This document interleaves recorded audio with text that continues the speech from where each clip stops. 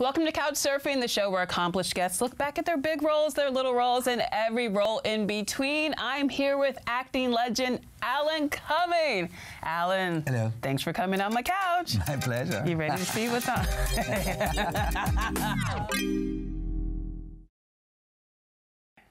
Oh, the anniversary party. Oh, there's Gwyneth.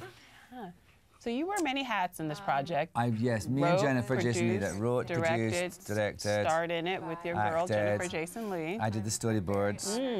And what about the scene where you received this envelope filled with ecstasy? Oh yeah, there's ecstasy. That's right. Gwyneth's just given us ecstasy, and I know what ecstasy is because my character. Well, I know, so I do know what ecstasy is. And actually, what was so funny was that a lot of the people in the film had not ever taken ecstasy, and some had, some hadn't.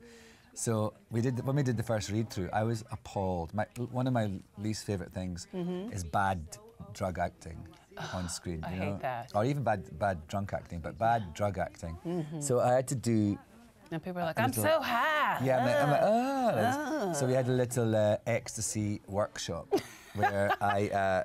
Wait, how do you teach someone to look like they're rolling? You just, like, you see, I think that's pretty good. It's just having a feel of her hair. And everyone thinks, I said, oh, you're all high when you're doing it. I mean, I was like, have you ever made a film?